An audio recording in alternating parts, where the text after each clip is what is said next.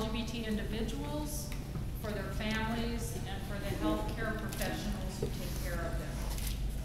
And you're going to hear more about our programs and our successes in just a few minutes. But what I would like to do next is to introduce a dignitary in our crowd to say a few words. Dr. Bashara Shukair, who is the Commissioner of the Chicago Public Health Department. He was appointed in 2009. He's a family medicine practitioner, and among his many accomplishments, he launched the first citywide health initiative called Healthy Chicago. And that includes a robust 22-point LGBT community action plan. We are happy to have him as part of our community, and we'll hope he'll be part of the GLMA family as well. So I'd like to introduce Dr. Shukair.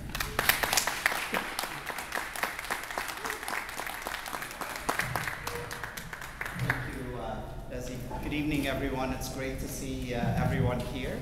I know many are from Chicago, but the overwhelming majority are visiting. We made sure that you have great weather for the rest of the evening and for tomorrow. Make sure you enjoy what the city has to offer. Make sure you enjoy our lakefront, our parks, a lot of our smoke-free environments, and our restaurants that we inspect regularly from the health department.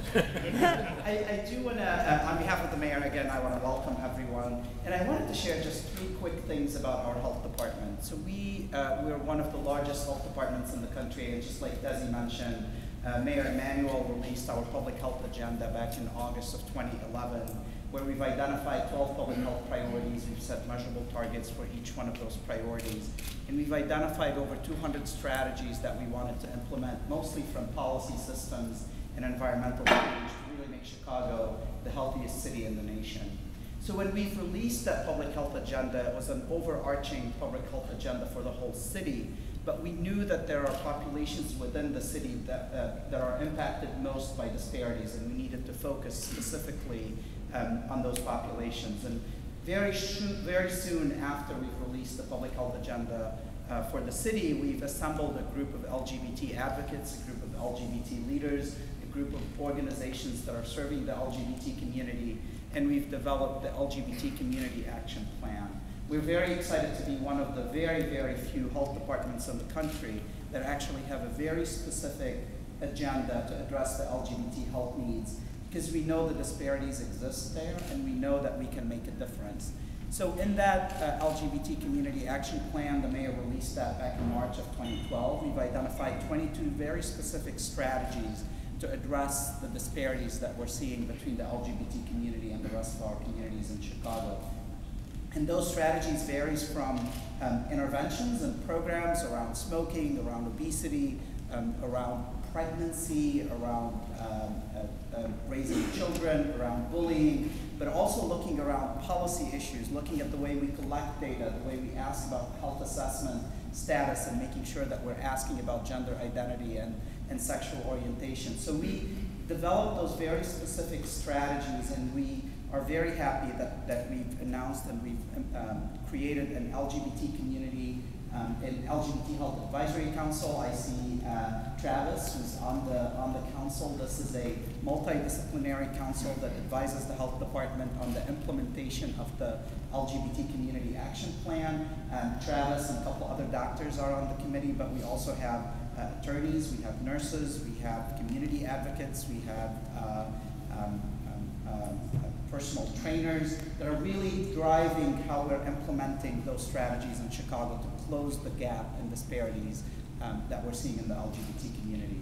And finally, the last thing I want to mention is as a department, we really want to focus on programmatic interventions. We have to focus on public health issues, but we don't shy away from taking stands on policy issues.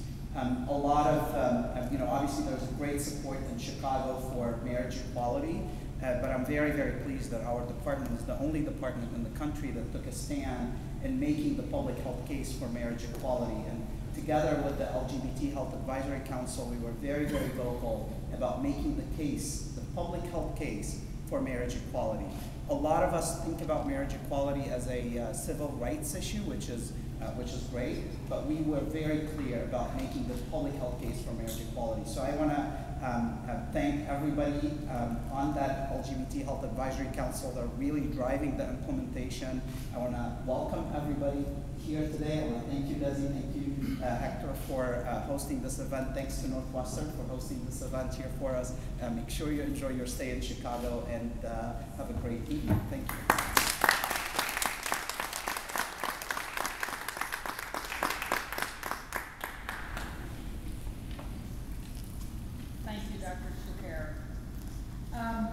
Next, I would like to thank our sponsors for this evening. Just a little bit. First of all, at the visionary level, Northwestern Medicine, and we have Sean McGee here this evening representing Northwestern. Thank you. At the champion level, we have the Cream City Foundation Birch Lodge Fund, directed by Robert Starshaw and Ross Rager. Thank you very much. And at the advocate level, we have Pfizer, James Elford of RBC Wealth Management, and Amy Wilson-Strauss. Thank you very much. And now I'd like to recognize the GLMA board members who are here this evening. We have Amy Wilson-Strauss. Could you raise your hand? And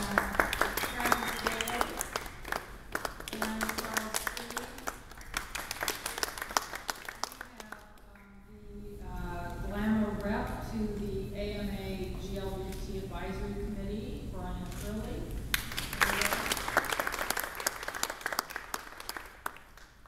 And we also have the outgoing chair of the GLMA Advisory Committee, Adam Levine.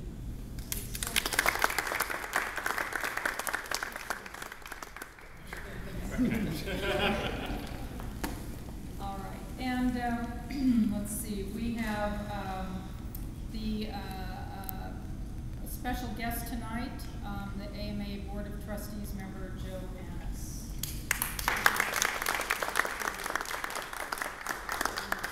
I'd also like to welcome various AMA representatives and staff people who've come tonight to help support us. So we're here in Chicago because we have been enjoying a very good relationship with AMA over the past few years, and we're here tonight and this weekend to really acknowledge a milestone. On Monday, the AMA House of Delegates is scheduled to vote on GLMA's application for a seat in the House of Delegates. If this vote is approved, GLMA will be able to leverage the strength of AMA's support and influence to increase our efforts to improve LGBT health care and equality. GLMA has had a strong and vibrant partnership with the AMA since 2005, when the AMA president at that time, Edward Hill, spoke at the GLMA conference. And since that time, we've worked together to help form the LGBT Advisory Committee and to work on adopting many policies that support LGBT health. So we're excited about the next phase and look forward to working with the AMA in the future on many of these important issues. So next, I would like to introduce a very important person, the Executive Director of Hector Vargas.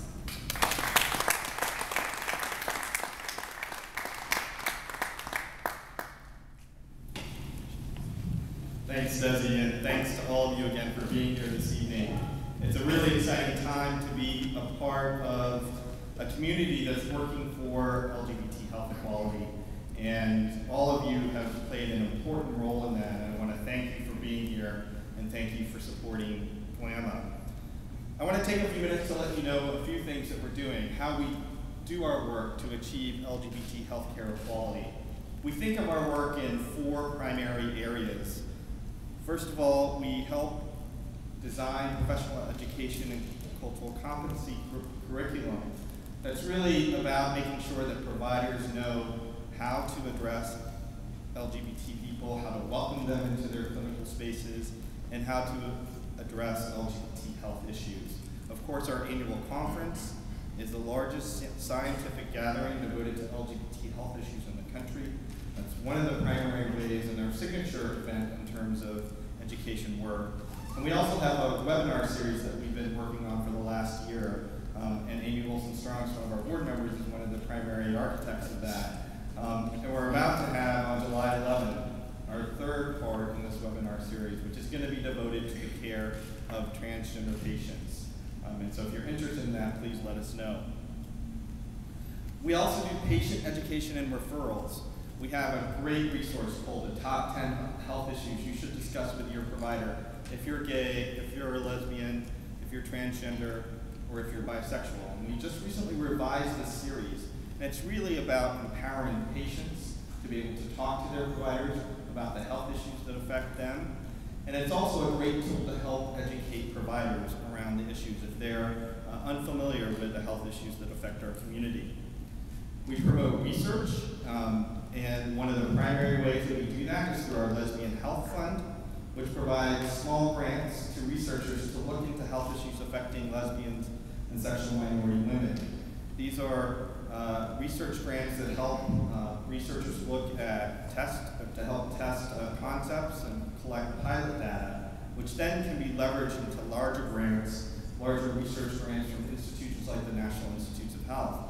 And I don't know if you've seen the slide about the Lesbian Health Fund, but I do have an update about LHF. We have provided more than $900,000 to fund more than 100 studies in lesbian health research.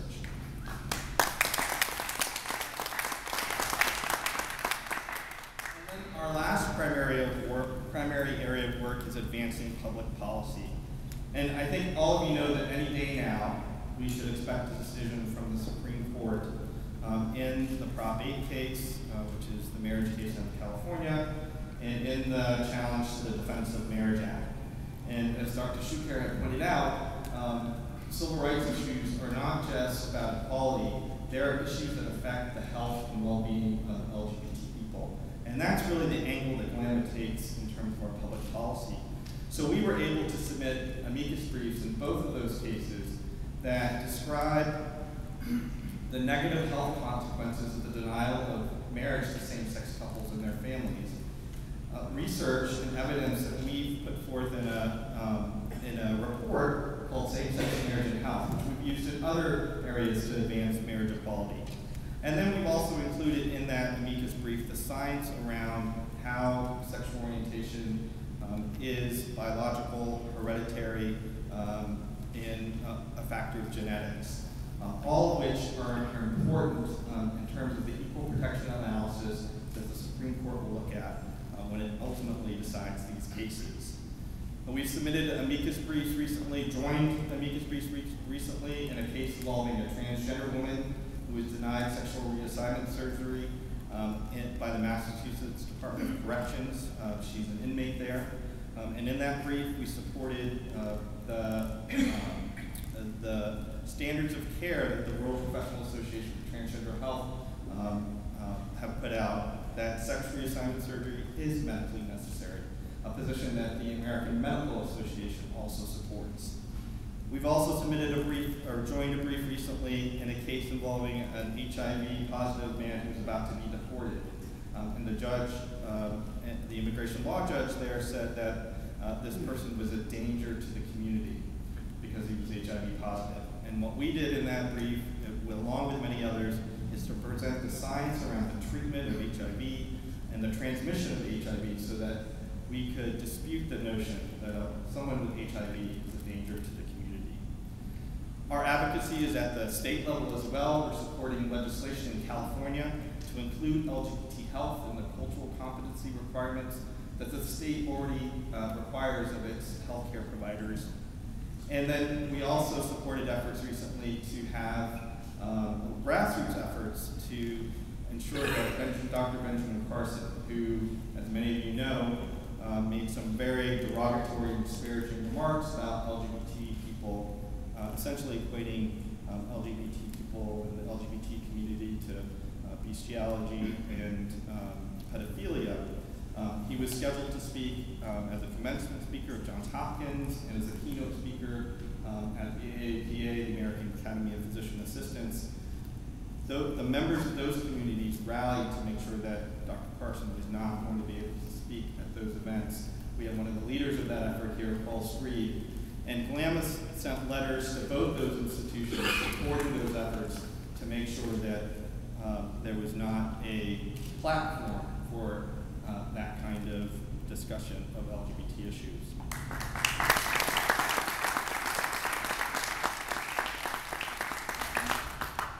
I have a friend, not really a friend, he's a Congress member, but a member of Congress who I know who often says that if you don't have a seat at the table, you're on the menu. And what GLMA does is bring all of you, our health professional members, to that table and claim our rightful seat at that table. So whether it's when the Secretary of the Department of Health and Human Services calls on LGBT leaders to discuss potential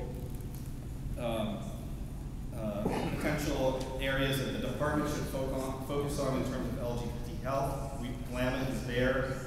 Whether it's the National Institutes of Health hosting its Eliminating Health Disparities Conference and having the first ever LGBT health workshop at that conference, GLMA was there presenting.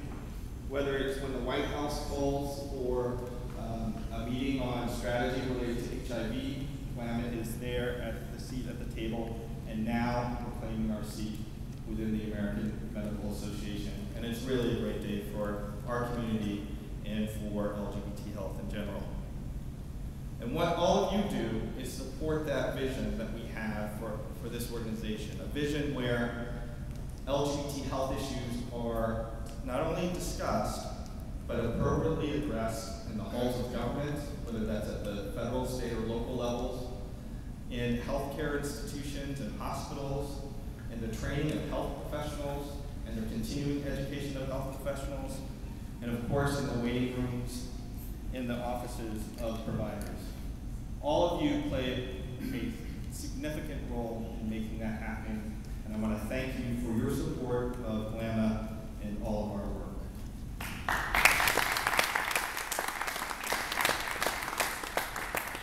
And now to finish up, it's my pleasure to introduce Travis Scales, who is a member of the GLMA Board of Directors. He works at this institution and helped us get this fabulous space and all the support from Northwestern. And he's a board member, our training representative on the Board of Directors.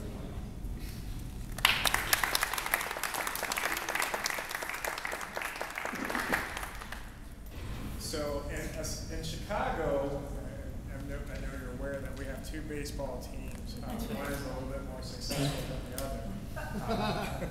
And so it's always tough when you get out to do something in baseball related, such as getting a pitch. Within the success of our teams, hopefully my pitch will be a little bit more successful than I have been in the past season.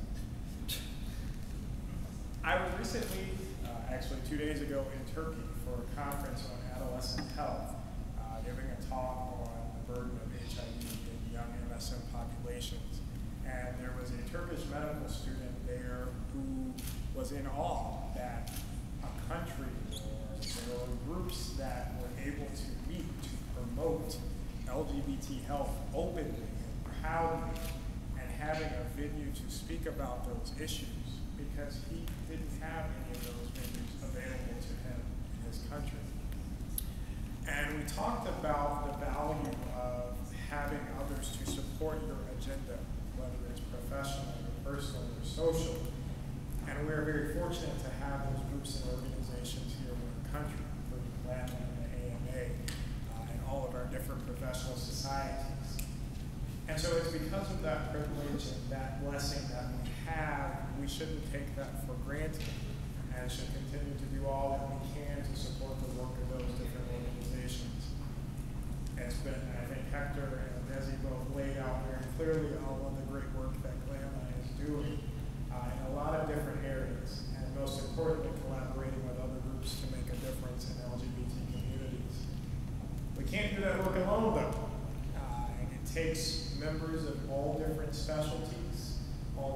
areas and facets of the health professional realm. And even for those who aren't health professionals, you can be members too. As long as you are committed, or sure you're committed to supporting and moving forward improvements in LGBT health and community, because the health of one community, as we know, affects the health of all others. So very simply, thank you for coming. But we hope this isn't the last part of the conversation, but instead an initiation of the conversation that will move forward. And hopefully that will move forward in whatever way you choose once you become a member. We've laid out lots of different ways to be involved, and it takes lots of different areas of expertise which all of you represent. So for those of you who are members, thank you. We look forward to you extending your membership in the future. For those of you who aren't members yet, we look forward to receiving your membership application later on this evening.